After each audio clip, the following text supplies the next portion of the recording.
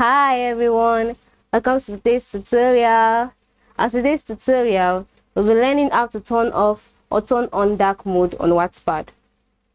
So the first thing to do is to open your Wattpad app. Once it's opened, you would click on the profile icon that's at the top right corner of your screen.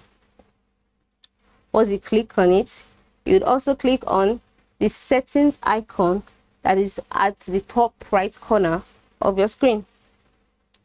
Once that is done, you would select dark mode, which is the default option under application settings.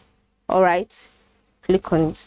Now, my Wattpad theme is currently on light mode. Okay, that means dark mode is turned off. All right, so if I want to put it on, all I need to do is to click on and it will change automatically. Okay, that is it. So if you want to select auto means that if your phone's theme is on dark mode, Wattpad would also be on dark mode.